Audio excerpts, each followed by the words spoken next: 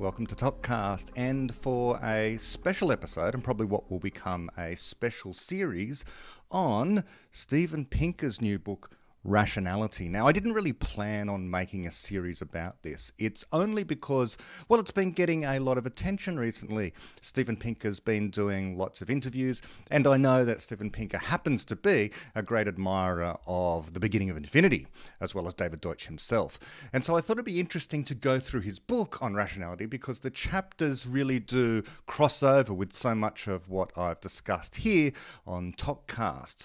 Not only is the book called Rationality, and Steven Pinker's going to have a particular take on what that concept is all about, but, well, let's run through what the chapter titles are, and you can see why I'd be drawn to it. Chapter 1 is called How Rational an Animal. Chapter 2, Rationality and Irrationality. Chapter 3, Logic and Critical Thinking. Chapter 4, Probability and Randomness. Chapter 5, Beliefs and Evidence, in brackets, Bayesian reasoning. Chapter 6, Risk and Reward, Rational Choice. Chapter 7, Hits and False Alarms. Chapter 8, The Self and Others, which is about game theory. Chapter 9, Correlation and Causation. Chapter 10, What's Wrong with People.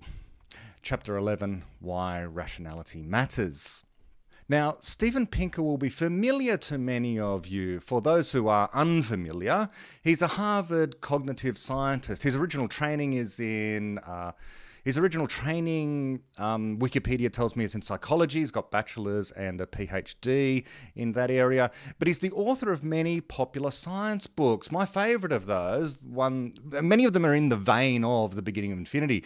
And my favourite one of his recent ones is called The Better Angels of Our Nature, which is basically about how progress has indeed been occurring over the last few millennia, centuries especially, and it appears to be increasing in the rapidity with which it improves society. And so I have no disagreement with him on any of those things. And so a book like Better Angels of Our Nature, which explains all of the trends that have been going on, technological, scientific, moral, that have been happening, somewhat relentlessly, if not inevitably. We don't say that it's inevitable, but it has been occurring, and that demands an explanation. An explanation which I would argue is quite well articulated in the work of David Deutsch in The Beginning of Infinity. But it's good to have other optimists out there pointing out that indeed things are getting better. It seems to be a minority opinion these days, despite the clarity with which we can see and analyze these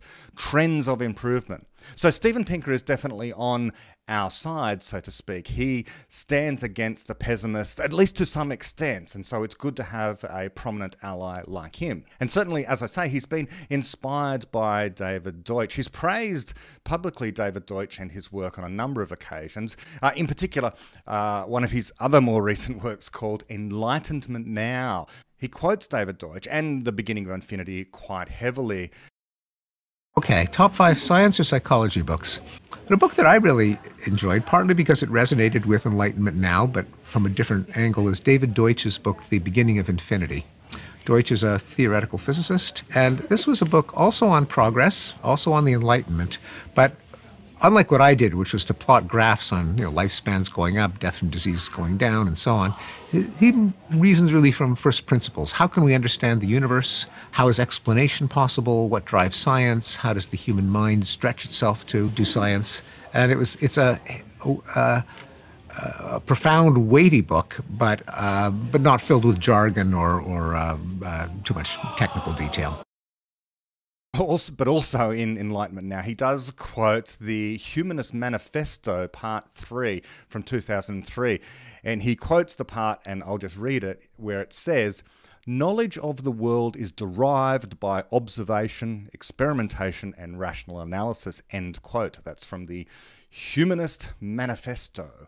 Now, of course, if you're familiar with the work of David Deutsch, your ears will prick up on that word derived, and I'm highlighting it now because having read through the book, Rationality, very quickly I read through it. I've got it in triplicate, I've got it there in paperback, I've got it on my Kindle, which is where I'll be reading from today, and I've got it on audiobook as well. That kind of helps me get through books like this much more quickly than I otherwise might. But when I hear words like that, and Pinker holds that up as being a sort of maxim by which we can judge rationality or not, knowledge of the world being derived by observation, etc., it makes me think, well, to be generous, maybe he just thinks that the word derived means created. So knowledge of the world is created through observation in some way, in some method, without judging what that method might be.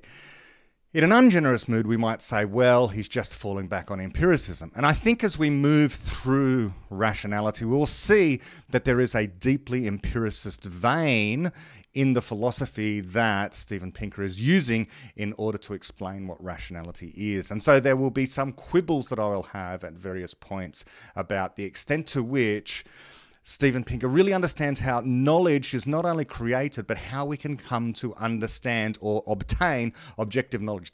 I don't know that he appreciates what people like, let's say, Karl Popper have explained how it is that knowledge is generated at all, and what knowledge, more broadly speaking, might amount to. And we're going to see some, well, what I would plainly call errors in epistemology early on.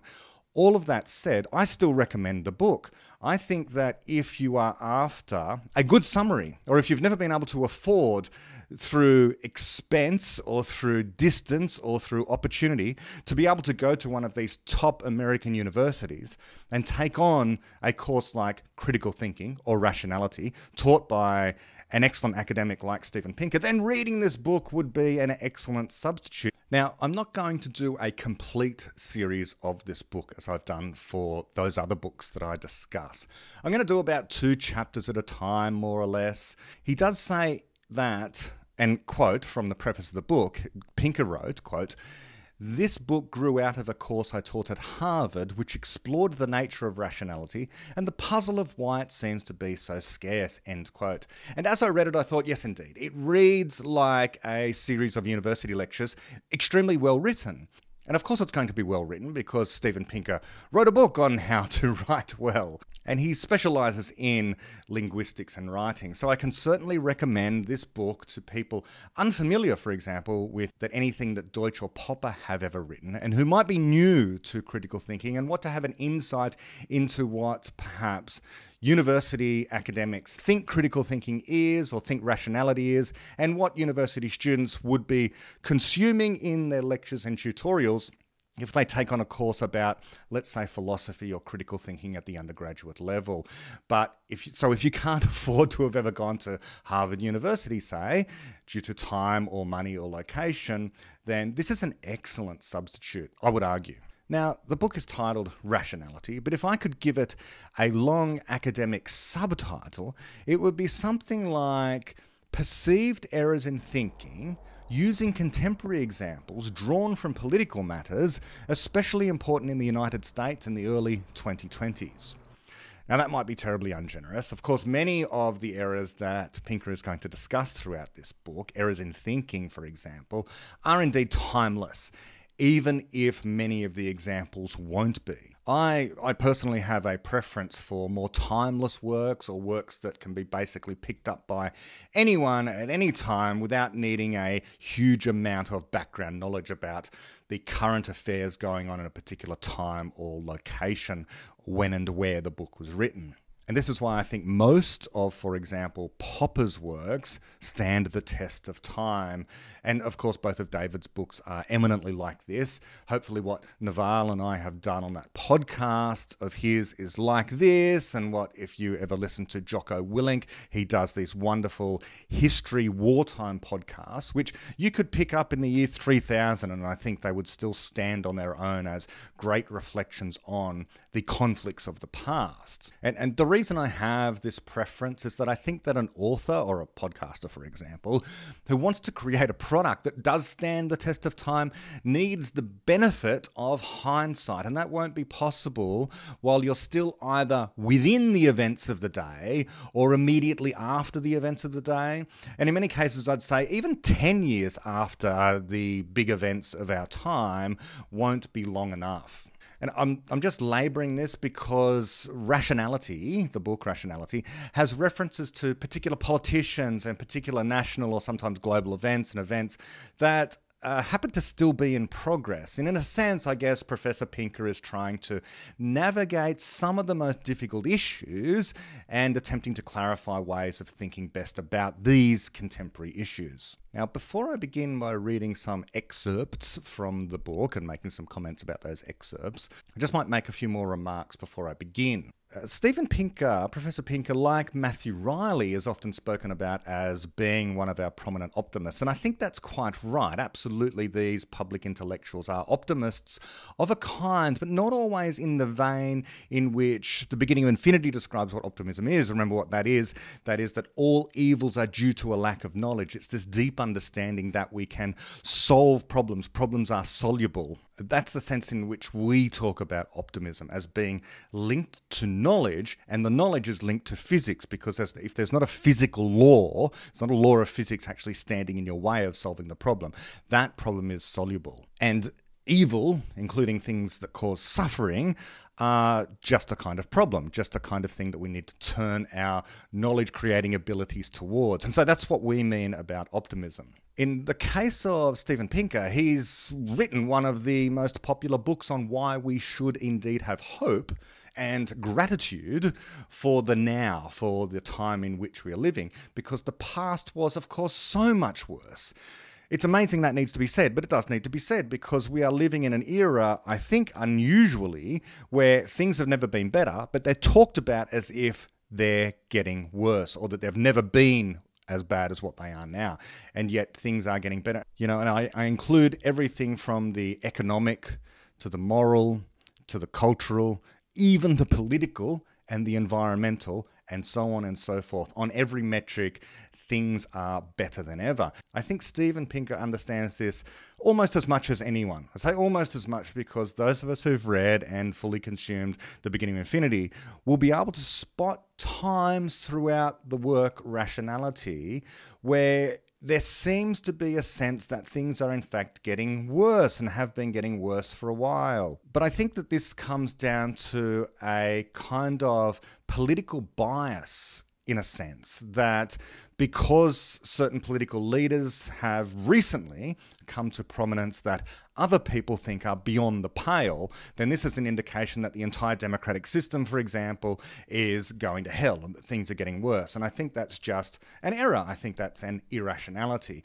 But it comes through at certain points within the book, and we'll see that. So, also, just before I get to chapter 1, what would I say rationality is, and how does it accord with what Steven Pinker says it is in this book? I suppose what I would say is that rationality is a commitment to correcting errors, to identifying and then correcting errors, something like that. I think that's the way that The Beginning of Infinity kind of frames what rationality is. And there are many ways in which we might try to identify and then go about correcting our errors. And if we are consistently trying to do this, then we're consistently aiming for a rational worldview.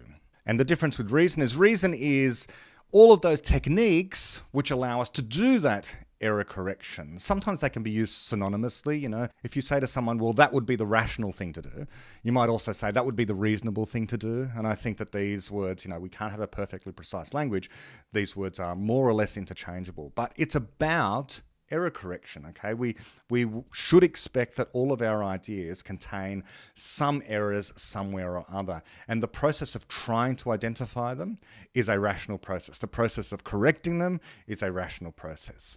But this might be just a subtle difference in emphasis when it comes to what Steven Pinker has to say about what rationality is. So with all of that preamble, let's get into chapter 1. It's titled, again, in the form of a question, it's titled, How Rational an Animal?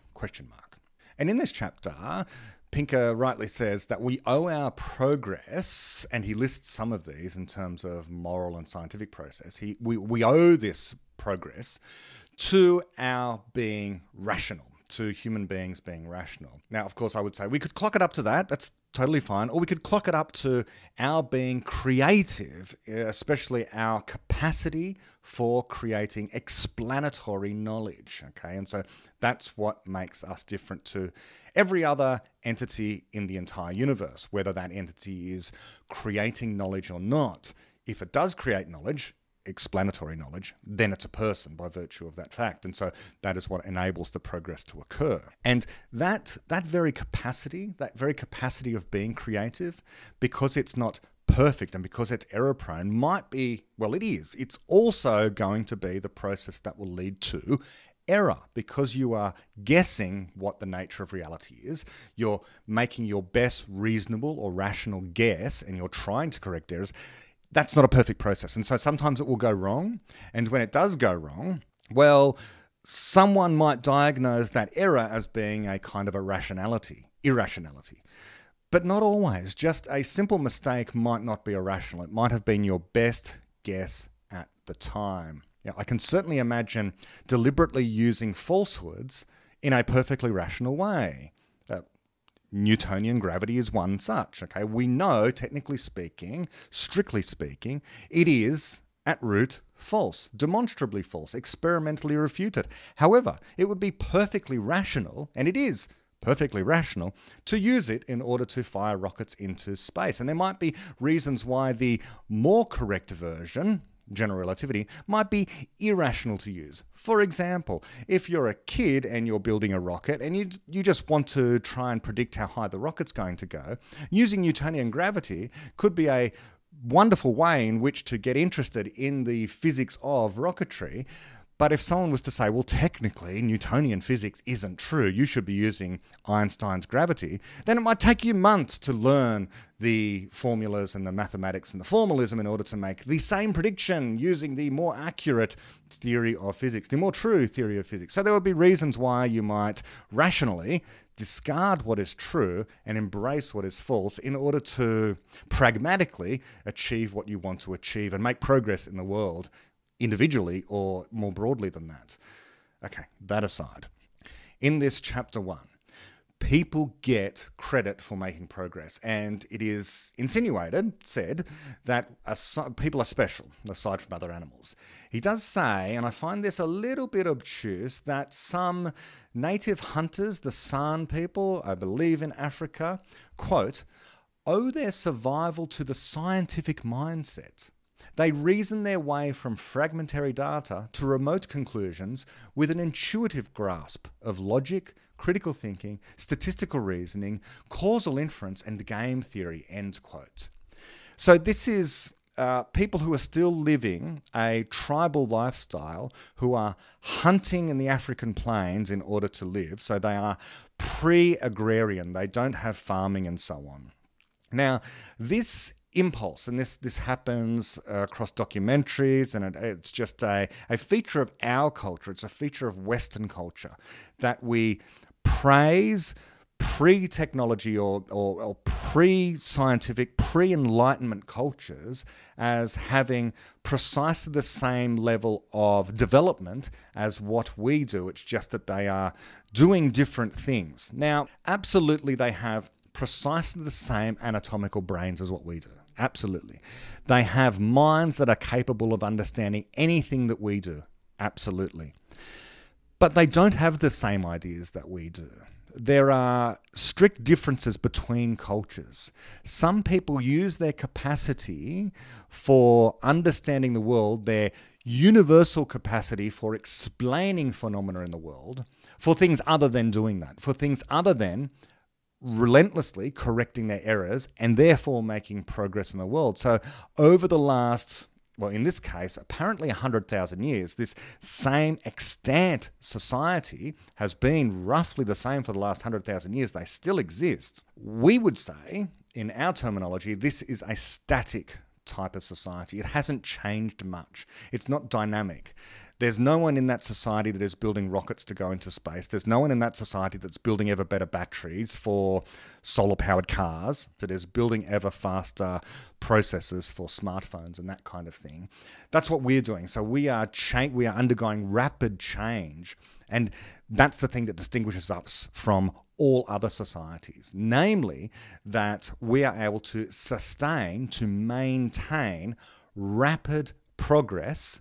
Our society remains stable under rapid change, which is a very unusual thing. And this is hence why David has this term of a dynamic society. It should be unstable. It should be the case, seemingly, that if you have these sudden changes in society, technological, moral, you have this progress going on, that it should cause great instability and the society completely falls apart. And indeed, in the past, we can see examples of that having happened, but in ours, that hasn't happened yet because we have this culture of criticism. Now, what's that got to do with what is being said here? Well, Pinker is saying of this tribe, an ancient tribe that still exists, an ancient tribe that still relies upon primitive hunting techniques rather than being technologically advanced like us, I would say that the reason they still exist is thus far they have the culture, okay, not the individual people, the culture has been kind of lucky in the sense that there hasn't been sudden changes in the environment. There's been gradual and slow changes. But if they were to encounter a sudden change,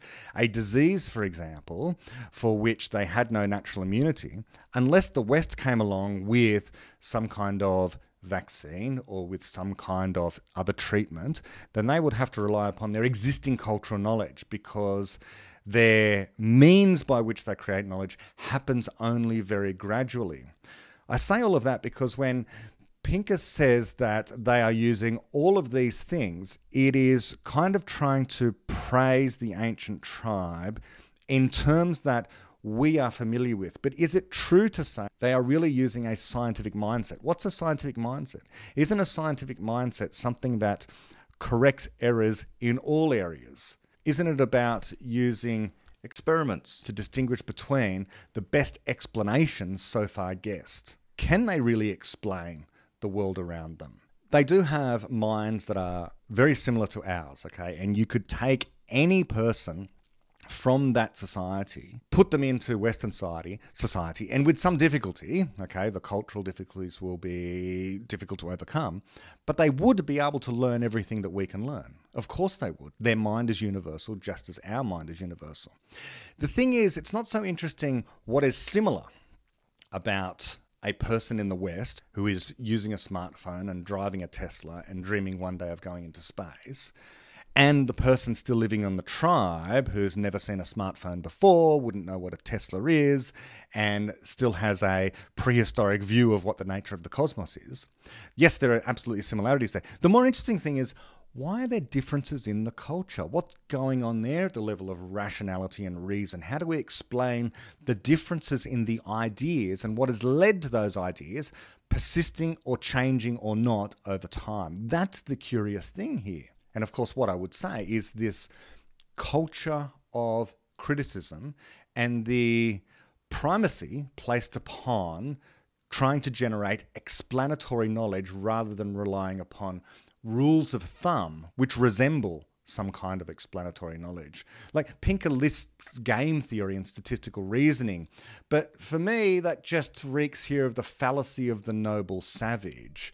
The idea that the hunter-gatherer societies can be explained more or less by precisely the same kinds of knowledge as a modern Western civilization, that seems strange to me. There must be an underlying explanation in terms of ideas. Or is it, I guess, some combination perhaps of imperialism and theft? Is that would be a common way of explaining why tribes remain in the state that they are. The only reason that they don't have access to free and universal healthcare, for example, is because of some kind of imperialist attacks from the West on them that are keeping them in that state. Or the relativist argument that their condition is just as good as ours. Their society is just as good as ours in all respects, and no one should ever feel sorry for a child born in that society as compared to born in our society. They are just as able to thrive and flourish in that society as we are. And of course, I think this is completely false. That if truly given the choice, a person who is living in a pre-industrial society on the plains of Africa, hunting wildebeest in order to survive, would jump at the opportunity of living somewhere in the United States, wealthy and safe and healthy. Now, Pinker goes on in chapter 1 to say, and quote, he says, quote, "The cognitive wherewithal to understand the world and bend it to our advantage is not a trophy of Western civilization. It is the patrimony of our species," end quote. And yes, to some extent, yes, the cognitive wherewithal is certainly there. It's there in every human, no matter where they are, from what part of the earth. This is what makes things like racism so ridiculous, irrational, and abhorrent, because every single individual person has exactly the same, as he says there, cognitive wherewithal to understand the world. The question then becomes, why do some people really truly want to understand the world? Why are those people found in the West?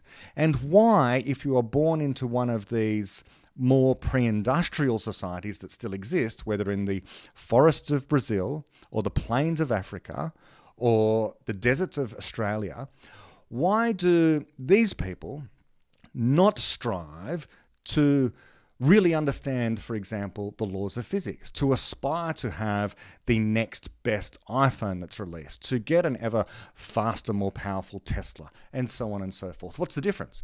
Well, it's not the cognitive wherewithal, is it? It can't be that, because we've admitted that it's the same. It's the same universal mind operating in all of these brains, no matter what the particular race, if you like. I don't subscribe to this notion of race. I think it's ridiculous. We are the human race. No matter what the background or ethnicity is, the cognitive wherewithal is the same, the mind is the same.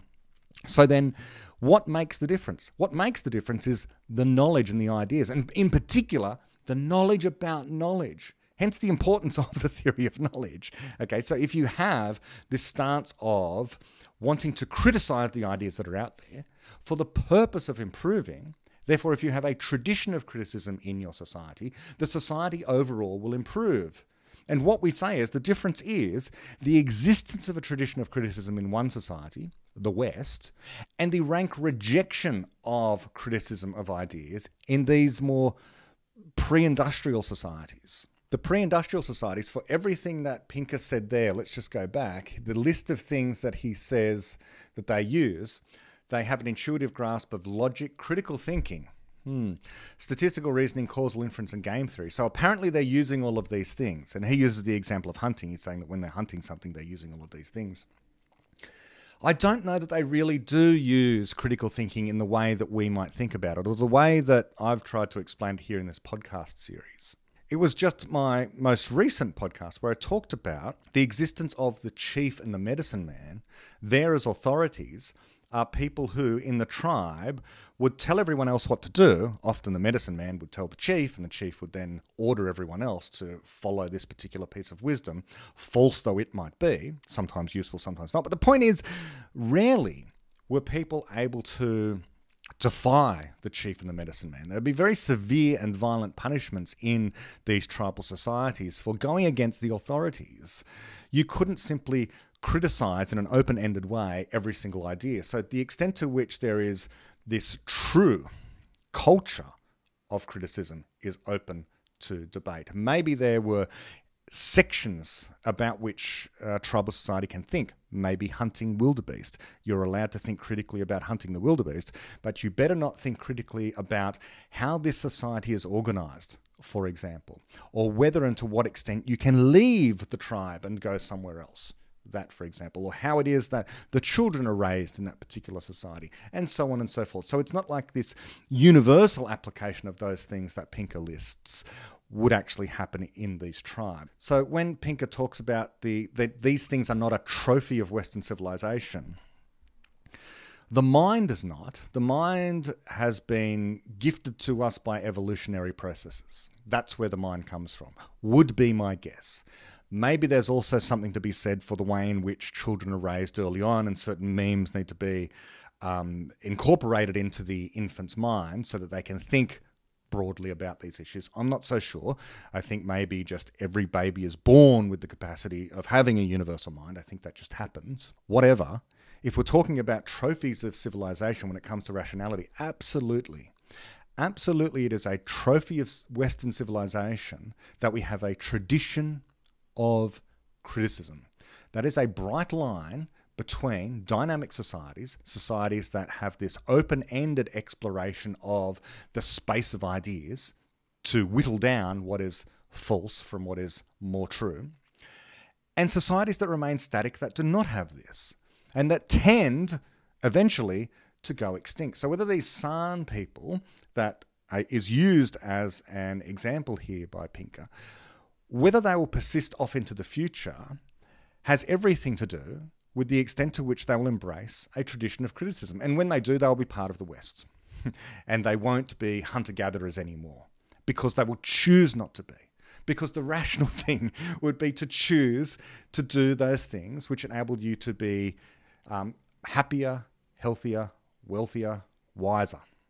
People want progress. People want to solve their problems, including people who live in pre-industrial societies. And it is incumbent on us. We're wrong to not offer them that. Certainly we shouldn't force it on them, but this tendency to be utterly hands-off and to not even show them that there is a better way, I think is immoral. So as I say, brains of people around the world are more or less anatomically identical. We're all of the same species, we're all of the same race, so we have the same kind of brains.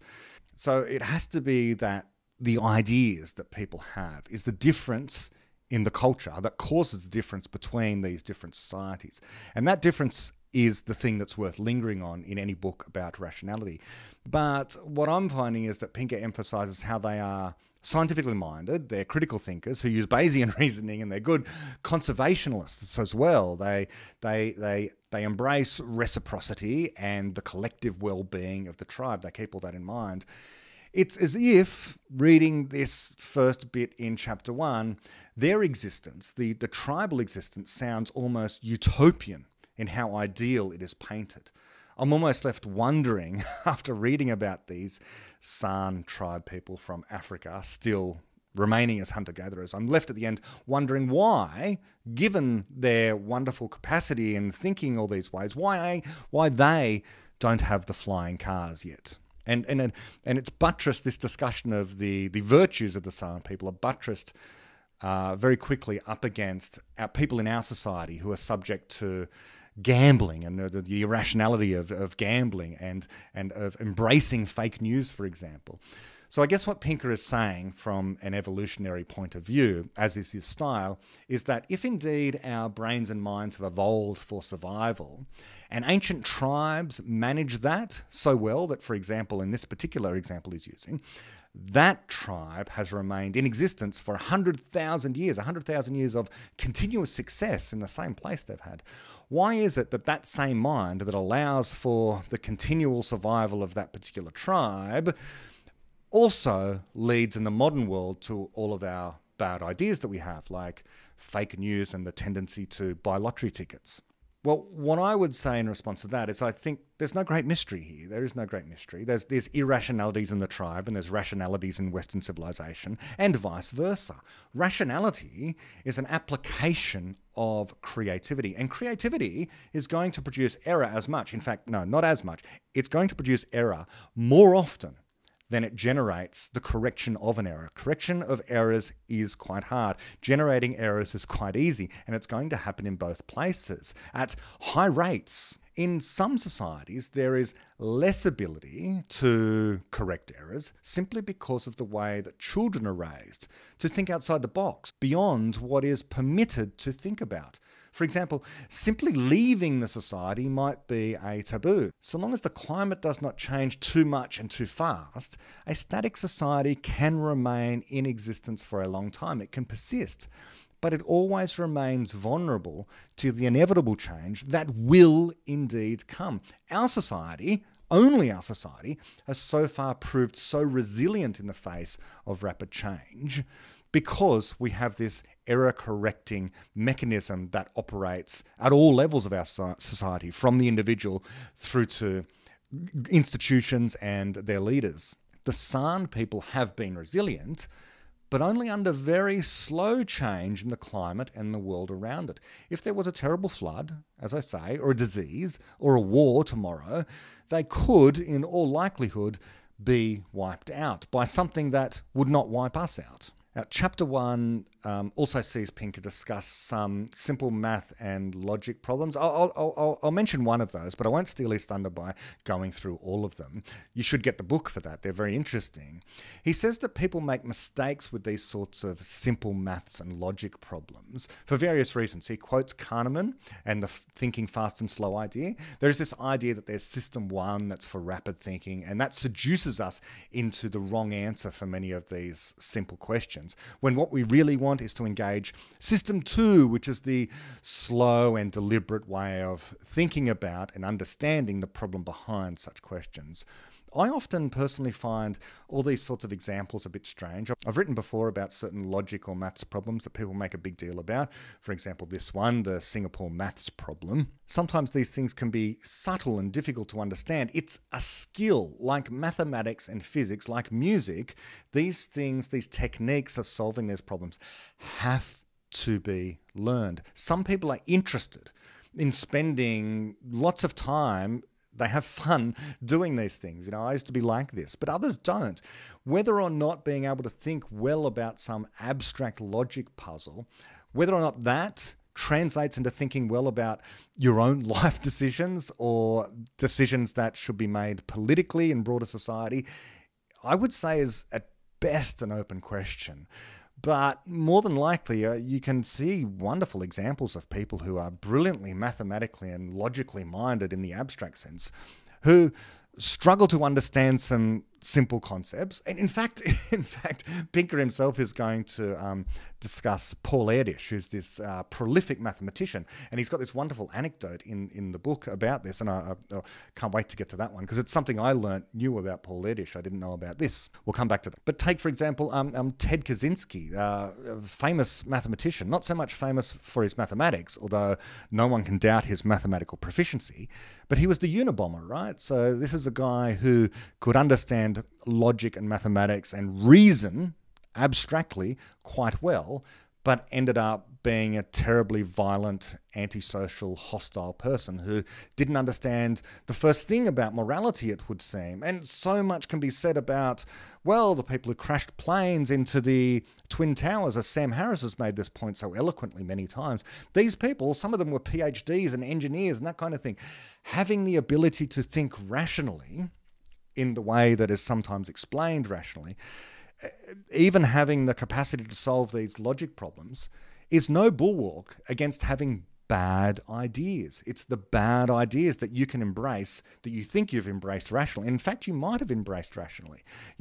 Again, Sam Harris makes this point that if you are a religious fundamentalist, then you only have to accept, for whatever weird reason, to you it might be rational, but if you genuinely think that paradise awaits, if only you blow yourself up in a suicide bombing, and that not only is this good for you because you'll go to paradise, but you'll be helping these infidels also learn the lesson that this is the set of ideas they need to embrace in order to secure an eternity of paradise and holiness and sacredness and all that kind of thing. So that is rationality. Rationality in perfect service to evil. Rationality of that kind. Now, I would say, of course, well, these people aren't trying to correct errors, and these people don't have an error-correcting mindset. What they're doing is closing off. They are closing off any possibility of error correction. Once you kill someone, you've completely closed off the capacity to correct errors. And some of these people, of course, they're dogmatists. They don't think it's possible to correct an error, which is why I say rationality is better thought of as this desire to identify and correct errors. And as soon as you, David Deutsch's moral injunction, right? As soon as you say, there is no error to correct here, or you're not permitted to correct an error here, the anti-rational idea of destroying the means of error correction, that's truly what is anti-rational. or irrational even, but certainly anti-rational. It prevents you from being able to think about ways in order to make progress by correcting errors. Okay, so here in this chapter 1, there is one example I'll just mention of the way in which people can sometimes not think logically. But as I say, I'm not sure it really makes the point that that people are irrational, for example. Okay, the problem is this. Imagine you've got a patch of weeds on a field somewhere, and you are told this patch of weeds doubles its size every single day. And it's not until the 30th day that the entire field is covered by weeds. Okay, so we've got that. I want you to think about it for a moment. We've got this patch of weeds. It's doubling in size every single day. And on the 30th day, the field is completely covered. The question then is, how long does it take for half of the field to be covered by weeds? Now, I'll give you a moment. So it's being doubled. So the patch of weeds is doubling every day for 30 days, at which point it covers the entire field. How long did it take for half of the field to be covered? Well, the answer is 29 days, right? So 29 days is how long it takes. Now, sometimes this can seem surprising to people, but of course, if you think to yourself, well, on the 30th day, it's completely full. So if it doubled every day, how much of the field was covered the day before the 30th day, namely the 29th day? Well, half of it, because on the 29th day it will double and then the entire field will be covered. So, but some people think, I don't know, I suppose some people will think 15 days or something like that. Now, why would this appear in a book on rationality? Well, I think that, and there's a series of these questions, again, get the book for more examples of these questions that Pinker is drawing from elsewhere to illustrate a particular point. But what is that point? Well, I think it's the point that if people don't have a ready understanding of a question like that, then the diagnosis is, well, they won't have a good understanding of things more broadly, like exponential growth, when it comes to an issue like, and he will come back to this, COVID. So people will be irrational about COVID. Why? Because they don't understand exponential growth. Why? Because they can't do a simple problem like how long it takes for the weeds to cover half of a field. Well, maybe, but like I say, people like Ted Kaczynski can be perfectly proficient mathematicians and simultaneously be completely irrational. So these two things sometimes don't marry up. It's what else you know. I think it's what else you know that really helps with this kind of thing. Okay, so that aside, my favorite example, and so this is the only other one I'll draw from, but he spends a long time on this, and I've spent some time on this before on previous podcasts as well. A certain kind of failure of logic, which I think is more illustrative of people's capacity to think in a certain kind of logical way, or is it? Because as Pinker himself is going to get to, there's a better way of expressing this same problem in ways that people typically are able to get the correct answer. So it's got to do with the degree to which something is abstract versus concrete, as we might say in educational circles. So I'm actually going to read from the book as I do with certain other books. So I'll begin. It's called this test is a famous one. It's called the Wasson Selection Test. And it's titled in Pinker's book, A Simple Logic Problem. Quote, "If anything lies at the core of rationality, it must surely be logic," he says. "The prototype of a rational inference is the syllogism, if P then Q. P, therefore Q. Consider a simple example. Suppose the coinage of a country has a portrait of one of its eminent sovereigns on one side and a specimen of its magnificent fauna on the other. Now consider a simple if-then rule. If a coin has a king on one side, then it has a bird on the other. Here are 4 coins displaying a king, a queen, a moose and a duck. Which of the coins do you have to turn over to determine whether the rule has been violated? If you're like most people, you said the king, or the king and the duck. The correct answer is the king and the moose. Why? Everyone agrees you have to turn over the king, because if you fail to find a bird on the reverse, it would violate the rule in so many words. Most people know there's no point in turning over the queen, because the rule says, if king then bird. It says nothing about coins with a queen. Many say you should turn over the duck, but when you think about it, that coin is irrelevant. The rule is, if king then bird, not if bird then king. If the duck shared the coin with the queen, nothing would be amiss. But now consider the moose. If you turned that coin over and found a king on the obverse, the rule, if king then bird, would have been transgressed. The answer then is the king and the moose. On average, only 10% of people make those picks. The Wasson selection task, named after its creator, the cognitive psychologist Peter Wasson, has been administered with various if P then Q rules for 65 years. The original version used cards with a letter on one side and a number on the other, and a rule like, if there is a D on one side, there is a 3 on the other. Time and again, people turn over the P or the P and the Q and fail to turn over the not Q. It's not that they're incapable of understanding the right answer. As with the cognitive reflection test, as soon as it is explained to them, they slap themselves on the forehead and accept it. But their unreflective intuition, left to its own devices, fails to do the logic. What does this tell us about human rationality? A common explanation is that it reveals our confirmation bias, the bad habit of seeking evidence that ratifies a belief and being incurious about the evidence that might falsify it. People think that dreams are omens because they recall the time when they dreamt a relative had a mishap, and she did, but they forget about all the times when a relative was fine after they dreamt she had a mishap. Or they think immigrants commit a lot of crime because they read it in the news about an immigrant who robbed a store, but don't think about the larger number of stores robbed by native-born citizens. Confirmation bias is a common diagnosis for human folly and a target for enhancing rationality. Francis Bacon, 1561 to 1626, often credited with developing the scientific method, wrote of a man who was taken to church and shown a painting of sailors who had escaped the shipwreck thanks to their holy vows. Aye, he remarked, but where are they painted that were drowned after their vows? He observed, such is the way of all superstitions, whether in astrology, dreams, omens, divine judgments, or the like, wherein men, having a delight in such vanities, mark the events where they are fulfilled, but where they fail, although this happened much oftener, neglect and pass them by. End quote from Bacon. Echoing a famous argument by the philosopher Karl Popper, most scientists today insist that the dividing line between science and pseudoscience is whether advocates of a hypothesis deliberately search for evidence that could falsify it and accept the hypothesis only if it survives. End quote. This is also the only mention of Popper in Pinker's book, in Rationality.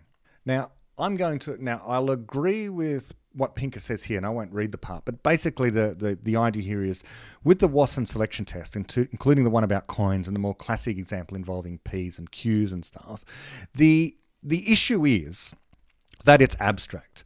That if you bring it into someone's real life thinking about stuff, then they tend to do better.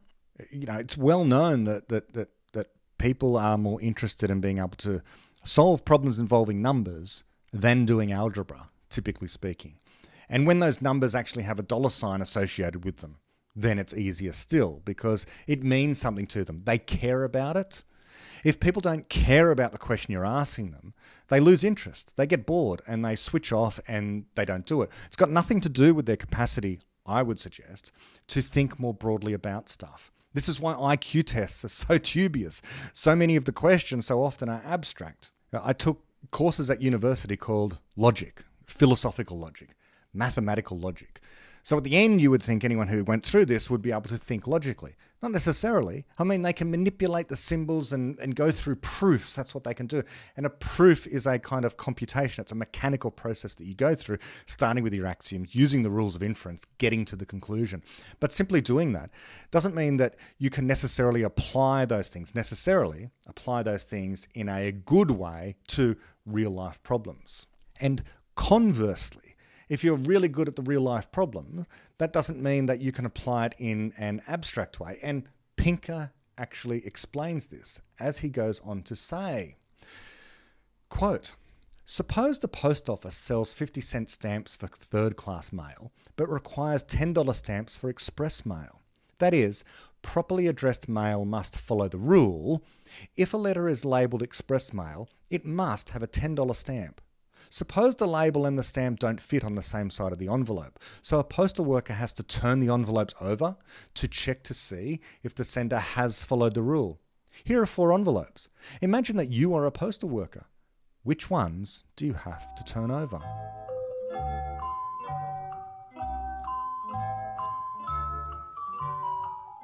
The correct answer is once again P and not Q, namely the express envelope and the one with the 50-cent stamp. Though the problem is logically equivalent to the 4-coin problem, or the PQ problem, this time almost everyone gets it right. The content of a logical problem matters.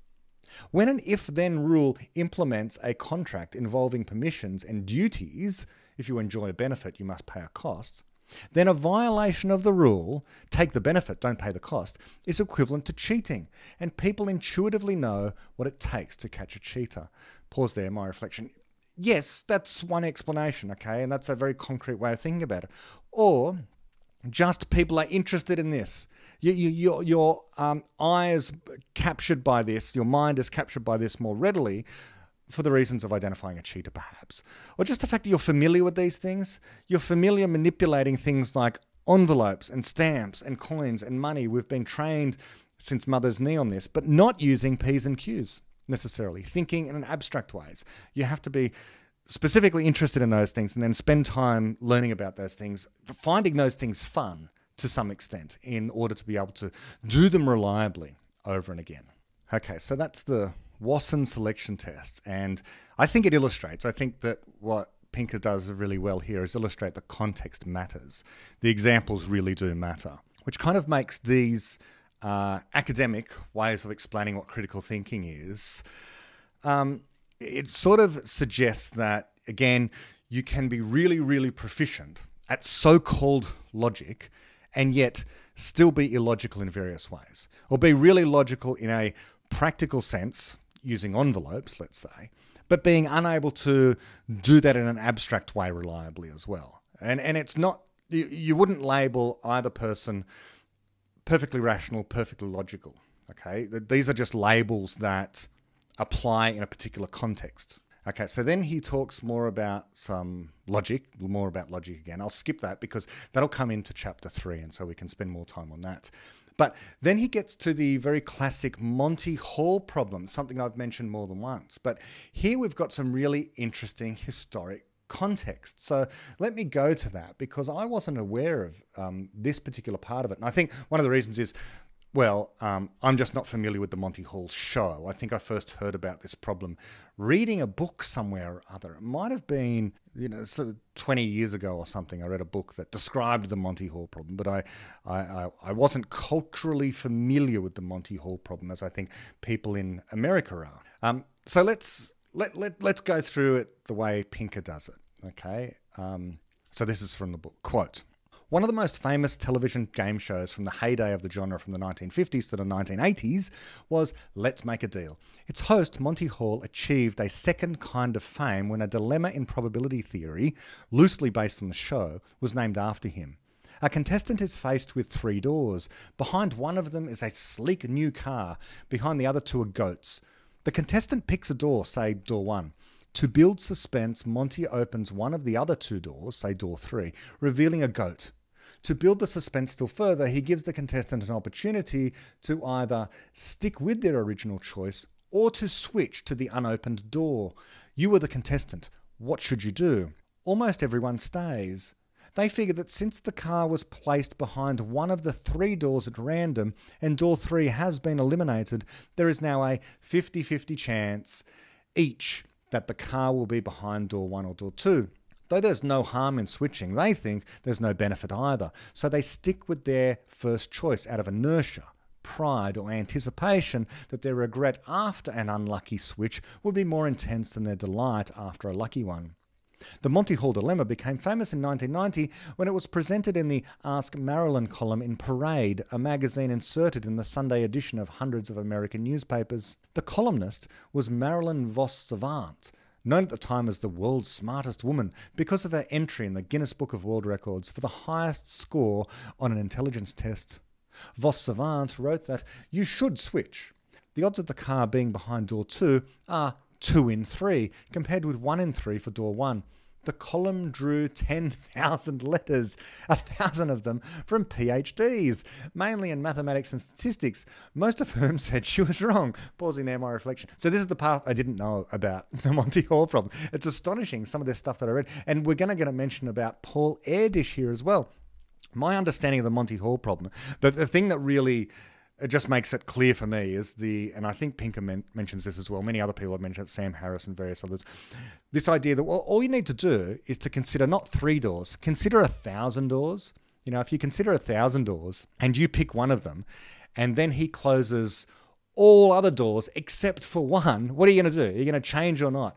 Clearly, you've been given information. You know, you're going to stick this one door, which has at the moment a 1 in 1,000 chance of being the correct door behind which the car is.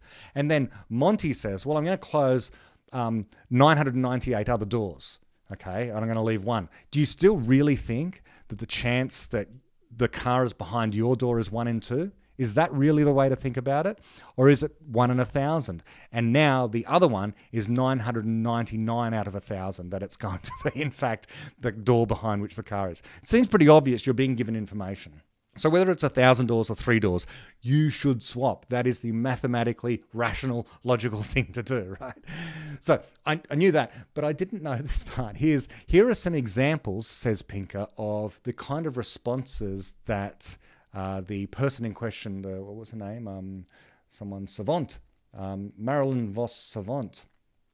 So although she explained what the correct answer is, she had mathematics PhDs writing to her. Here's one of the responses. Quote, "You blew it, and you blew it big." Is this Donald Trump? "You blew it and you blew it big. Since you seem to have difficulty grasping the basic principle at work here, I'll explain. After the host reveals a goat, you now have a 1 in 2 chance of being correct. Whether you change your selection or not, the odds are the same. There is enough mathematical illiteracy in this country, and we don't need the world's highest IQ propagating more. Shame! Exclamation mark."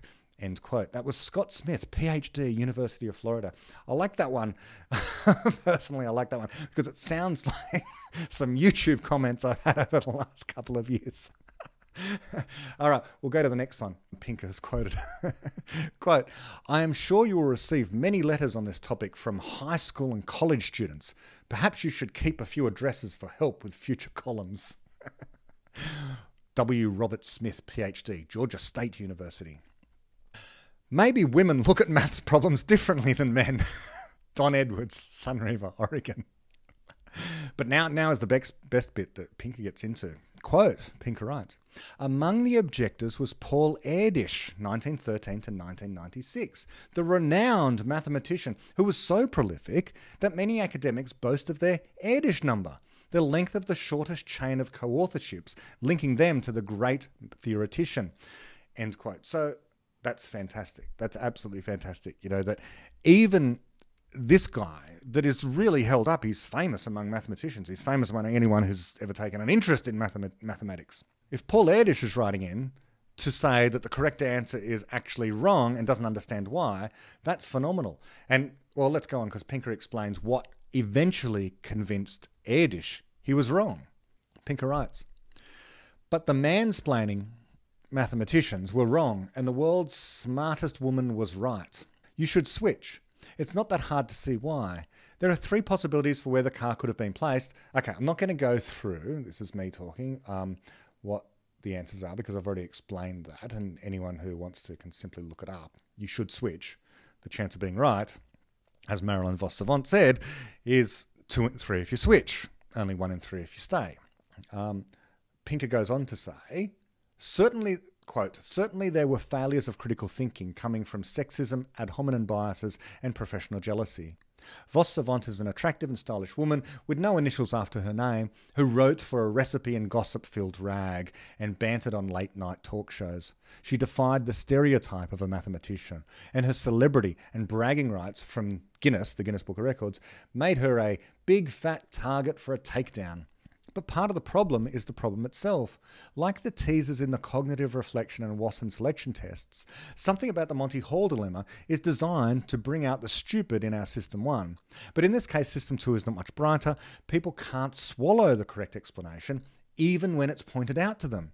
This included Erdős, who, violating the soul of a mathematician, was convinced only when he saw the game repeatedly simulated. Many persist, even when they see it simulated, and even when they repeatedly play for money. What's the mismatch between our intuitions and the laws of chance?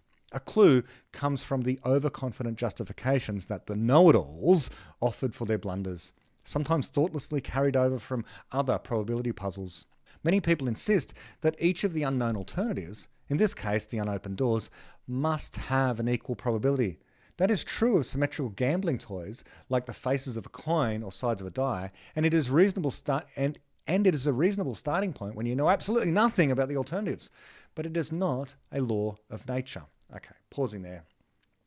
Yes, so that's all quite right, fantastic, well explained. And again, get the book because Pinker goes into even more analysis of this particular problem. With the examples in the book, he does go into a lot of detail with many of these things. My preference would be, well, you could probably have done it in half the amount of words. But, as an introduction to, let's say, rationality, yes, this level of detail is good. So that analysis of the Monty Hall problem by Steven Pinker, I think is absolutely fantastic. That's worth the price of the book alone, because it does as much work as any other example in the entire book to illustrate the difference between rationality and irrationality, I think, and to really put a pin in this idea that if you're a highly trained academic and you're mathematically proficient, that somehow you can think more clearly by virtue of the fact that you have understanding in this specialized area, that this understanding of mathematics, of the ways of thinking logically, and Paul Erdős is second to none in being able to think this way, that does not make you immune from making errors, even errors within your own area of expertise. And so people can be irrational. They can be completely irrational, even about the areas where they're supposed to be experts.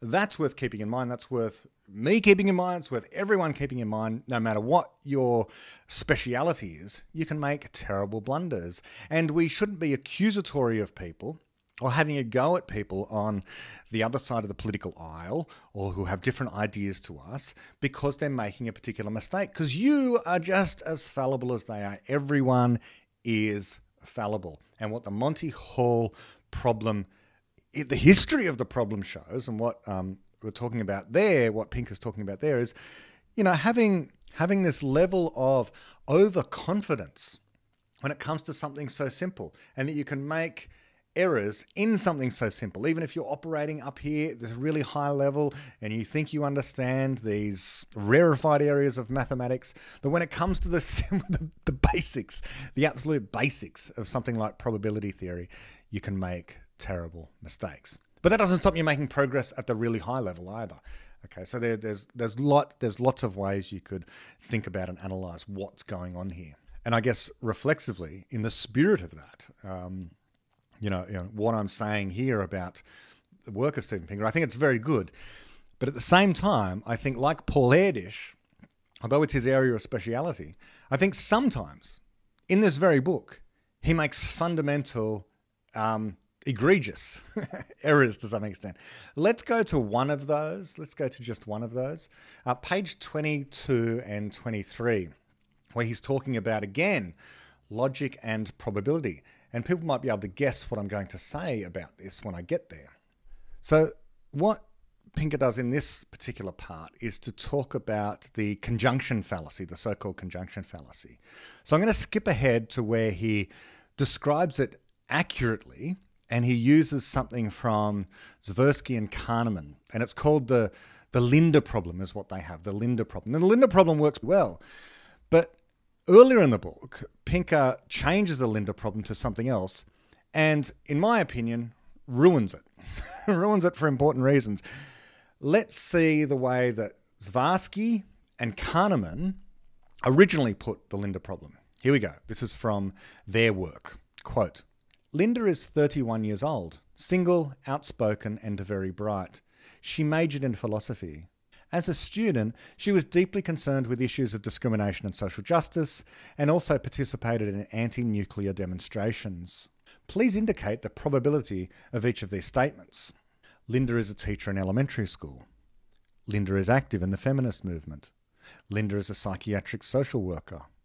Linda is a bank teller. Linda is an insurance salesperson. Linda is a bank teller and is active in the feminist movement. Respondents judged that it was likelier that Linda was a feminist bank teller than that she was a bank teller. Once again, the probability of A and B was judged to be higher than the probability of A alone. The dated vignette with its baby boomer Linda backhanded compliment, bright, passé protests and declining occupation betrays its early 1980s vintage. But as any psychology instructor knows, the effect is easily replicable. And today, highly intelligent Amanda, who marches for Black Lives Matter, is still deemed to be likelier to be a feminist registered nurse than a registered nurse. Okay, so pausing there, my reflection. Yes, so this is this idea, the conjunction fallacy, that if you put these two things together, they seem to be more probable than one of the things on their own, which mathematically is, of course, impossible. Now, the problem I have with the way Pinker does this, that reading it again, actually, that doesn't really work for reasons I'll come to. I think the conjunction fallacy is fine and whatever else, but framing it in terms of probability is problematic. Let's explain why. Here we go. This is what Pinker says earlier on in the book. He subtitles this, A Simple Forecasting Problem. Quote, once we get into the habit of assigning numbers to unknown events, we can quantify our intuitions about the future. Forecasting events is a big business. It informs policy, investment, risk management, and ordinary curiosity about what lies in store for the world. Consider each of the following events and write down your estimate of the likelihood that it will take place in the coming decade. Many of them are pretty unlikely, so let's make finer distinctions at the lower end of the scale and pick one of the following probabilities for each. Less than 0.1%, 0.1%, 0.5%, 1%, 2%, 5%, 10%, 25%, and 50% or more. So here are the claims that Pinker wants you to assign a probability to. 1. Saudi Arabia develops a nuclear weapon. 2. Nicolas Maduro resigns as president of Venezuela. 3. Russia has a female president. 4. The world suffers a new and even more lethal pandemic than COVID-19. 5. Vladimir Putin is constitutionally prevented from running for another term as president of Russia, and his wife takes his place on the ballot, allowing him to run the country from the sidelines. 6. Massive strikes and riots force Nicolas Maduro to resign as president of Venezuela. 7. A respiratory virus jumps from bats to humans in China and starts a new and even more lethal pandemic than COVID-19. 8. After Iran develops a nuclear weapon and tests it in an underground explosion, Saudi Arabia develops its own nuclear weapon in response. End quote. End the list of things there that Pinker puts there. Now, if you are familiar with the work of David Deutsch, and you have an understanding of probability theory, then what can we say about this? Absolutely none of them in the list are matters of probability. They are all either going to happen or not going to happen. The probability in each case, if that's what you want to call it, is that thing will happen in our timeline or that thing will not happen in our timeline. If it happens with probability 1. If it doesn't happen and you die, then throughout your life, the probability of it having occurred is 0. It never would have happened. There's no change in the way in which your life would have been lived or was lived, which would change the fact that it either happened or didn't happen. Things happen or don't happen. They don't happen with a probability of 0.5% or 50% or anything like that. Number 1 on the list is Saudi Arabia develops a nuclear weapon. What's the probability of it happening? Is there a right answer to this? If you put down the probability of it happening is 50%, what does that mean? What does it really mean? Because it's either going to happen or not in the next 100 years or 1,000 years or whatever. And if it happens with probability of 100%.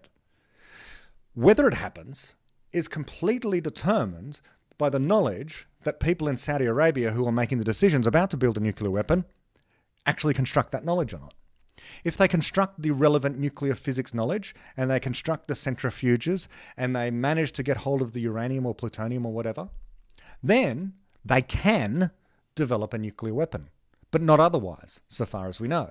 This is what is required in order to develop a nuclear weapon. And none of those things are matters of probability, but matters of choice and constructing explanatory knowledge in order to do so.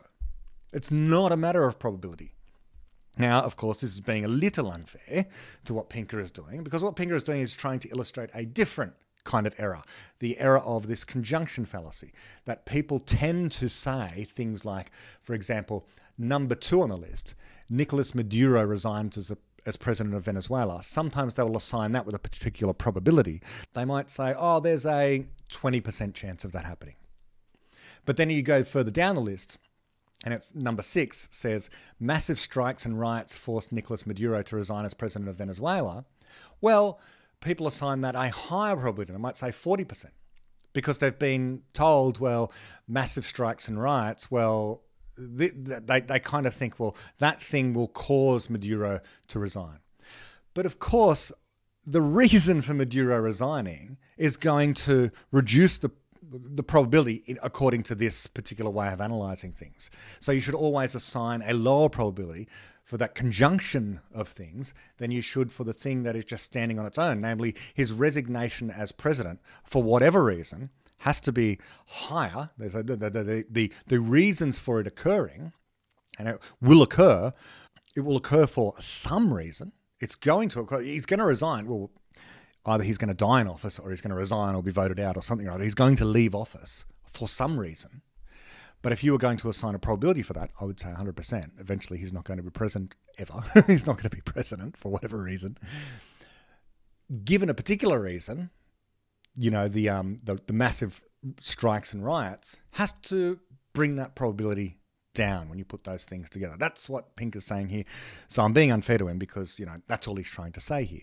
But there are other ways of talking about this conjunction fallacy which don't require you to talk about things that aren't matters of probability. And especially in a course at a university where you're doing critical thinking or rationality, I would hope that students will be comfortable putting up their hands saying, but none of these are matters of probability. They're not, you know, they're either going to happen or not going to happen. We don't live in a world where things happen probabilistically. And that includes, by the way, the flipping of coins. Subjectively, you don't know. You know that it's going to land heads or tails. But when you do flip it and it lands, well, it's landed with heads, and that you live in a universe where the probability of it beforehand was in fact 100% that it was going to be heads, because the laws of physics determined that's what was going to happen. But subjectively, you just didn't have the relevant information. Anyway, it's too far afield from what we're doing in this book, of course. But just to turn the mirror of rationality back onto Professor Pinker for a moment. Okay, and as we move towards the end of the chapter, Chapter 1, I haven't read much. I've talked more about it than I've read. We get to cognitive illusions, and I would say to you, buy the book for that. It's really interesting things to say about how these illusions, in my words anyway, some of these illusions, I'll put a picture on the page, really are about the extent to which our prior knowledge affects what we perceive, what we see, or in other words, as Popper would say, observations are theory-laden. So I'll skip most of that, but just to say that if we're writing a book on rationality, why you would skip critical rationalism, the preeminent way in which people should be, the normative claim they should be, thinking rationally. I don't know why you'd skip Popper, because Popper explains that sort of thing, these kind of illusions that appear in the book here. Namely this one here, and there's so many like this. You know, the dress example is one, but here's another one where the dark area here and the light area here, in fact, aren't dark and light. They are exactly the same color. It's an optical illusion. And what Popper would say is, well, observations are theory-laden. Our very senses themselves are expecting a certain thing, and so our brain causes us to see something which is illusory. And the way that Pinker frames this is, of course, well, in real life, when you see something like that, a box like that, indeed you do see the front of it as being darker than the back of it and so forth, because there's such a thing as shadows. Okay, so I'm skipping through to chapter 2. And chapter 2 is titled Rationality and Irrationality. He begins with a complaint that rationality is supposedly uncool. And I guess this depends on what circles you mix in. I know when I was at school myself, as a student myself, yes, the words geek and nerd were pejorative. But I know for a fact now, certainly in some schools, maybe the better ones that I've been familiar with anyway, they're now badges of honor. There are subcultures of kids who are nerds and geeks and so on who are exalted as being the popular and the cool kids. That's just the way it is. So the kids exist in subcultures. Some kids want to be geeks now. They aspire to be, you know, the next generation of Elon Musks and Bill Gates, and why not? I mean, that's where the money is, if that's the way in which you want to be successful. So I think that's changed over the last few decades. He does go on to make some remarks that, of course, I'll agree with about the poverty of postmodernism. All of that's quite well. But then we get to this. So I'm skipping the first part of the chapter. And he writes, okay, he's got a subsection titled Reasons for Reason. And he asks the question, what is rationality? As with most words in common usage, no definition can stipulate its meaning exactly, and the dictionary just leads us in a circle. Most define rational as having reason, but reason itself comes from the Latin ration, often described as reason. A definition that is more or less faithful to the way the word is used is the ability to use knowledge to attain goals. Knowledge, in turn, is standardly defined as justified, true belief. End quote. So he takes this uncontroversially. Okay, so this is just assumed true throughout the book. And because it is, then we can have a book about rationality and the rational ways in which we can try and justify as true our beliefs. And if you're not adequately justifying things, then this is irrational. And indeed, he goes on to say, quote, straight after that, after saying that knowledge is justified true belief, this is the standard definition. He writes, quote, we would not credit someone with being rational if they acted on beliefs that they were known to be false, such as looking for their keys in a place they knew the keys could not be, or if those beliefs could not be justified, if they came, say, from a drug-induced vision or a hallucinated voice, rather than observation of the world or inference from some other belief, end quote. Yes, the example's correct, but the explanation for the example is not. The explanation for the example is not. As I said earlier, there are all sorts of ways in which you can act. Now, I won't use the word belief, but you can act on knowledge you know to be false. You don't have to believe it at all. Newton's theory of gravity, Newtonian mechanics, you can know it to be false. And therefore, you should not believe it because you know it's false. But it can be perfectly rational to act upon it. For example, in building a bridge, in launching a rocket, you can use this, not because it is strictly speaking true, let alone justified true, or that you believe it, but because it solves a particular problem. That's what it's about. If you are seeking to solve your problems, and in doing that, correcting errors to the extent the errors need to be corrected, that's rational. And of course, it's not a matter of beliefs. Whatever beliefs are, I struggle to really understand what this concept of belief seems to be. On the one hand, you look up a dictionary and it's defined as being something like those things you regard as being true. So known to be true or whatever. In other moods, people tend to use the word to mean something lesser than the word know. But as I have emphasized here, you should be using the word know for things that you think could be false. I know Newton's law of gravity. I also know that it's false. Okay? Knowing something doesn't mean that you think that it's actually true. It might simply mean, well, it's the best explanation that I have, but not always. It could just mean that you know it, even though you know that it's false. But believe, if I say I believe something, I believe the sky is blue, then on the one hand, it might mean you really, really think that the sky is blue. Like I believe in God. When people say I believe in God, they think, I really, really think that God exists. In fact, it's often the one thing that they refuse to give up on. It's the thing that they endorse as being true more than anything else. But other times when you say believe, it can have a completely different meaning. Well, not a completely different meaning, but if I say, I believe my mother's in the next room. Where's mum?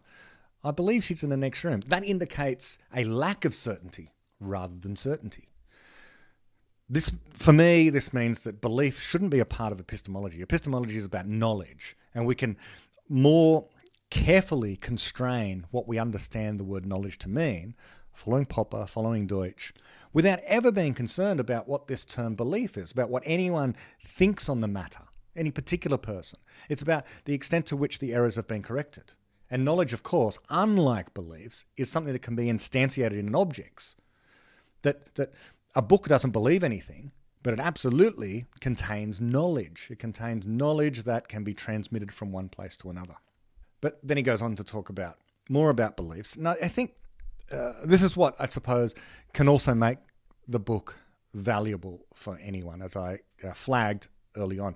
If you felt like you missed out on a course at Harvard University on epistemology or critical thinking or rationality, or from any one of the other top universities, whether in the Ivy League universities in the United States or, Oxford or Cambridge, if you think you missed out on philosophy, if you think you missed out on the absolute best teaching that's out there, then this book contains some of that. I think it's useful to know what is being taught and what the content of epistemology is in these institutions, and is commonly thought to be critical thinking and so on. So it's an excellent summary. The book is an excellent summary of critical thinking, rationality, as understood in academic circles. As we notice here, and this is such a perfect example, and David Deutsch has observed this before, when you read these kind of books, it's as if Popper had never existed. It's as if he's not the key philosopher involved in epistemology. We see it there. This is a wonderful example of where Popper gets invoked. How? Falsification, of course. He was the guy that figured out that what science is about is falsifying ideas rather than verifying as true ideas, confirming as true ideas. And this is the extent to which your university academic and professor, broadly speaking, even if they're engaged in philosophy of science, even if they're engaged ostensibly in epistemology, this is what they think Popper contributed. You don't need to write multiple books of that length there, as Popper did, and essays and lectures and so on and so forth, to just make that point. That's not what his corpus of contribution to philosophy and science and epistemology is. It is far broader and deeper than that. And it really matters. It really matters on this point about knowledge being justified true belief. Why? Because if we need to have justified truths in order to claim something is actually known, then we readily slide into dogmatism or relativism. And Pinker will know this better than anyone, I suppose, or as well as anyone. That if you can't justify as true something, and people quickly realize they can't really justify something as true, as absolutely true, and so because of this, what happens? When they fail to do so, and they will fail to do so, in the university context, what do? They fall into relativism. They fall into postmodernism. They go, well, it's all pointless. You can't, in science, justify that theory as true. After all, science is always overturning its theories. Therefore, nothing is absolutely true. Therefore, everything stands on all fours with everything else. Let's just be relativists, because nothing can ultimately be shown to be true. This mistake only comes about because people think that to know something means to justify it as true. Serious problem. Affects the universities. It's an entire philosophy that comes from, I would argue, that central mistake of thinking that knowledge is about trying to justify as true something. And it's not.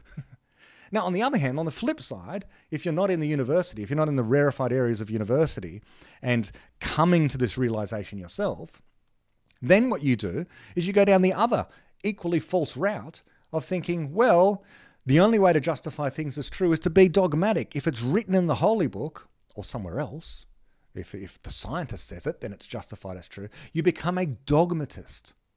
Then you rely on authoritarianism, the authority of the person who is in possession of that ultimate truth, the dogmatist. will say to you, it's justified as true because it's written in this book, or it's been peer reviewed, or this priest has said, and so on and so forth. This expert has said. Then I'm justified in thinking this is true, therefore I can say I know it.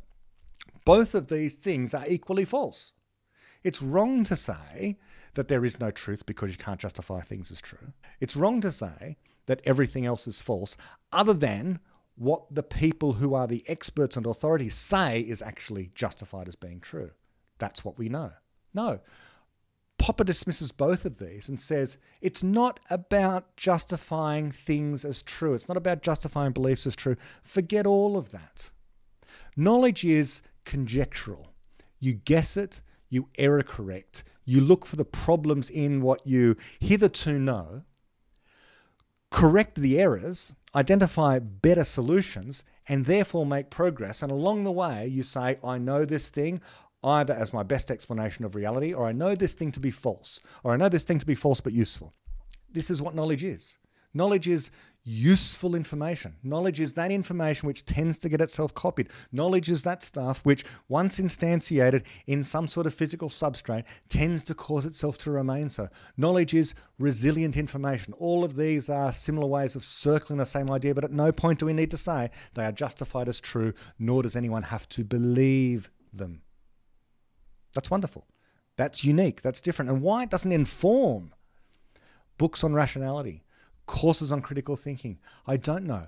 Because it's a much better razor in terms of being able to slice through the BS that exists on either the side of the dogmatists or the relativists. You only get this problem of dogmatism and relativism if you go down the Platonic road, okay, Plato's idea that you need to be able to justify as true your beliefs. That's an error. And it causes so many other problems. So this is why I'm focusing on it and why I'm ranting about it right now. This is not a minor academic problem. It is very serious.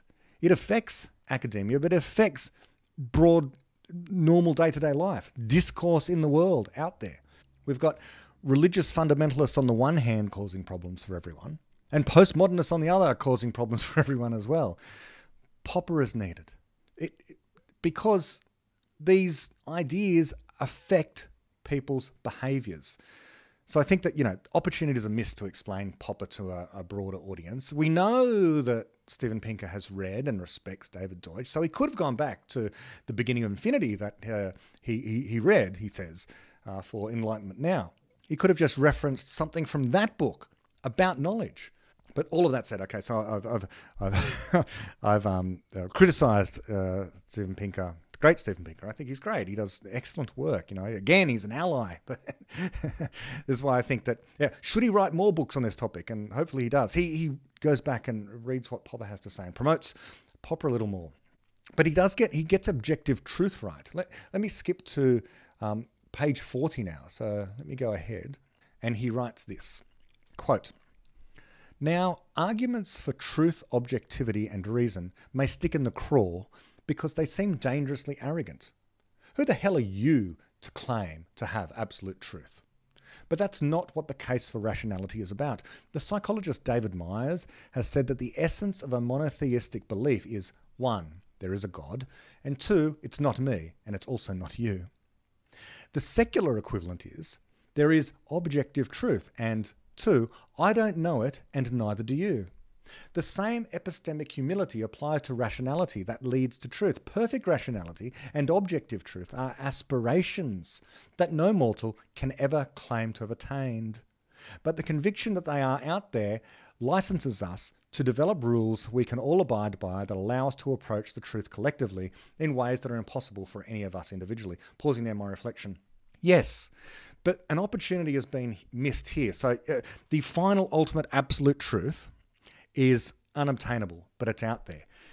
But this can also cause people to fall into relativism if you say that, if you express it in that way. What you immediately need to follow it up with is, nonetheless, objective knowledge. Objective knowledge is absolutely possible. It's not the final word. It's not justified as true. It's knowledge. It's useful information. It's knowledge that solves, information that solves a problem. That's what objective knowledge is. It either objectively solves the problem or it doesn't. That's a true or false claim, and that is easily noticed in the world. So it can get confusing if, on the one hand, the instructor at the front of the critical thinking or rationalism course says to the cohort of students, hey, guess what? There's this thing called knowledge. It's justified true belief. How do we justify as true our beliefs? Well, we can't, in the next breath, we can't actually get to the absolute justified objective truth. So must mean that knowledge isn't quite possible either. But hey, we can follow methods of rationality that lead to the truth. All of this gets confusing, and I understand why an undergraduate or even a graduate coming out of such a course might be confused and fall into a dangerous form of lazy relativism. What we need is to be able to tell people, guess what? Despite this inability to get to the final truth, correct, Steven Pinker, we can't get to the final truth. There is such a thing as objective knowledge, knowledge that could be wrong. It has the possibility of being wrong, of being shown wrong. But until such time as it actually is shown wrong, and it has proved thus far to solve our problems, we regard it as actual knowledge. It's objective knowledge. Objective because it could be shown false. And when it is, sometimes it still maintains its usefulness as knowledge. Newton's theory. Okay, the rest of the chapter, there's more material rightly criticising relativism and postmodernism. With a slant, he's kind of got a slant here in the book and in this chapter about our present circumstance, where people are obsessed with various phobias and isms to do with race and class and gender and sexuality. Yes, absolutely. So to me, it very much, as I say, it's like notes for a lecture at a university. Okay, this is what the university and I guess the media in various places are kind of focused on right now, this race, class, gender, sexuality stuff. And so the examples there circle that. And so it's useful for certainly an undergraduate going through university, or again, someone who would like to be familiar with what might be talked about in lectures at a modern university these days. Now, he does spend lots of the chapter defending reason against unreason, I suppose. Sometimes I'm left wondering who he's debating. Like, who are these people out there that are arguing against reason?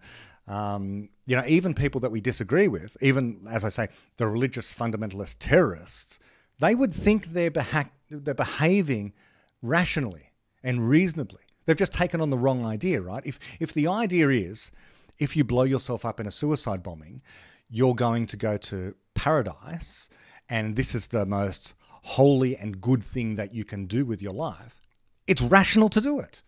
Okay, we might think it's evil and wrong and whatever, and we need to go deeper and to criticize his original ideas, namely thinking that particular ancient books contain the final truth. Okay, that's a problem. But once you accept that false premise, other things fall out logically. Many people have made this point before. I think in this kind of book, it's enough to say that reason works, unreason doesn't. Reason leads to solving your problems, to making progress. Unreason does quite the opposite. Okay, it leads to static societies, and you can't correct your errors because you're not aiming at correcting your errors. So he gets to a point in the book, in chapter 2, where he asks the question, quote, "Must we always follow reason? Do I need a rational argument for why I should fall in love, cherish my children, enjoy the pleasures of life? Isn't it sometimes okay to go crazy, to be silly, to stop making sense? If rationality is so great, why do we associate it with a dour joylessness?" Was the philosophy professor in Tom Stoppard's play Jumpers right in his response to the claim that the church is a monument to irrationality? And then he quotes the play, quote, "The National Gallery is a monument to irrationality. Every concert hall is a monument to irrationality. And so is a nicely kept garden, or a lover's favour, or a home for stray dogs. If rationality were the criterion for things being allowed to exist, the world would be one gigantic field of soybeans." End quote from the play. The rest of this chapter takes up the professor's challenge. We will see that while beauty and love and kindness are not literally rational, they're not exactly irrational either. We can apply reason to our emotions and to our morals, and there is even a higher order rationality that tells us when it can be rational to be irrational. Pausing there, my reflection. As I say, if you embrace the idea that rationality is more about correcting errors and making progress, you don't fall into this debate so much. Is love rational? Is keeping a garden, let's make it even easier. Is keeping a garden rational? Absolutely. Why? Well, if it's fun, it's rational. Why? Because as we like to say around here, reason is fun. There's absolutely nothing wrong with enjoying life. That should be the purpose. And how do you enjoy life? By continually solving your problems, correcting errors, making personal progress in whatever way you think you should. The meaning of life is solving your problems. And if you fail to continue to solve your problems, you will become unhappy. And ultimately, you will die if you can't solve that problem at the end. And I think Professor Pinker does make this point in the book around about this time, that, well, it's wrong to think that there is this opposition between reason and emotion. That makes no sense. Lots of people have made that error over time. I remember Sam Harris would talk about this as well, that, people would accuse him of being overly rational for whatever reason, and that, you might not be able to prove that God exists, but that's being too rational. After all, can you prove that you love your children? Well, it's a ridiculous question, okay? In neither case is it about proof, I would say, in the first place. But what we're really looking for is explanations, and rational explanations or non-rational explanations. And it's perfectly rational to have a good explanation of why you would love your children, or you would want a garden, and so on and so forth. All these things that people enjoy. It doesn't make them irrational. It doesn't make it irrational just because you enjoy something. You could jump out of an aeroplane, okay? You could be one of these people who likes going skydiving. That does not make it irrational. It can be fun. Fun is rationality. Having fun is rational. Having fun is perfectly rational. What's the alternative? Not to have fun? That would be irrational, wouldn't it? Just to avoid fun all the time? Again, this is why reason is fun, right? Doing stuff that involves reason is actually fun and part of, perhaps the central part of life. For more on that, see, of course, the work of Luli Tannett, among others, and David's The Fun Criterion. Now, Chapter 2 also invokes the wonderful teaching the horse to talk example, which is in the beginning of Infinity as well. And we also get in this chapter, being a cognitive scientist, a psychologist, of course, this idea of the marshmallows. Can you wait for the marshmallow in the hope that you'll get two in the future, or do you want to eat the marshmallow now? And psychologists make a lot of this, because children, when offered a single marshmallow but told, don't eat the marshmallow now, wait 10 minutes and I'll give you two. Some of them eat it and some of them don't. It's impulse. But all of these kind of examples, just like as Pinker says elsewhere in these first two chapters, that it's, in a sense, more rational to save money now for your future than spend it now in many, many cases. But then later on, he does double back on that and he goes, well, it kind of depends on, well, he doesn't use these words, but it depends on what your problem situation is at any time. Okay, if you of course, have sickness, ill health, something like that, then you might very well need to spend all of your money now, your savings now, rather than save for the future. You might need to cure an illness that you have right now. There's many situations like this in which using up the resources now rather than saving for the future is the more rational thing to do. Neither of these things, that you can't make a black and white claim about what to do with money, resources, marshmallows right now. If you're really hungry as a kid in that experiment, then having the marshmallow right now makes more sense than the kid who's just eaten breakfast. They might be able to wait more easily for 10 minutes and the kid who has low blood sugar diabetes might really be very rational for them to have the marshmallow immediately rather than wait 10 minutes for two marshmallows when they've fallen unconscious. Okay. I don't think I'll read the rest of this chapter. It's good, okay, but there's lots of stuff there about tax and carbon and pollution. which makes me think, and again, it sort of stands in contrast to some other things that Steven Pinker writes about how good the present is. He's kind of suggesting that the present isn't that good because when it comes to pollution, this is a standard example, the past was extremely polluted. All the ways in which the water supply was polluted, or in which we couldn't deal with bushfires or forest fires, and so the air used to get more polluted. Now, of course, in the Industrial Revolution, the air was even worse, but by any metric today, in many, many places, the air is far cleaner than what it was a few decades ago. I know in the United States it's certainly like this. Yeah, of course, China is coming up and burning lots and lots of coal, and they're putting lots of rubbish into the atmosphere. Yes, but it's a transitional phase. They'll get through this, and then their air will be as clean as the United States and Australia and so on and so forth. Once you get to the point where you have nice clean coal or other clean forms of energy, nuclear and so on, then your air will become clear. And of course, car technology, a major contributor to making air look grimy and dirty and having these little particles. Well, things can get better. Things can get so much better if you just improve the technology with transportation, means of transportation. But I might just end it on, Pinker talks about how we can't get an ought from an is, and this David Hume Falk. Now, he makes a big deal about this. He thinks that it's false. It's true, you can't get an ought from an is, but as David Deutsch points out, and this is the key point many people miss, it's a key point that many people miss in the philosophy and epistemology of David Deutsch. His great insight is explanations are not derived in the first place. They're guessed. It's what you get this from Popper, which means not only can't you get an ought from an is, you can't get an is from an is either. Okay, that's just not the way that explanations work. That's not the way that science works. The mistake is, you don't just look at photons of light falling down to the earth and go, oh, those photons mean that it is the case that general relativity is true, or that light is made of photons, or that light is a wave, or anything else of interest in science. Just because you see something is the case does not mean you can get the explanation of what is the case. The explanation has to be creatively conjectured and then measured against the experimental observations that you make. This is an encounter between what we imagine to be the case and what we measure and observe to be the case as well. So whenever you hear people make a big deal about you can't get an ought from an is, true, you can't get an ought from an is, but you can't get ises from ises either.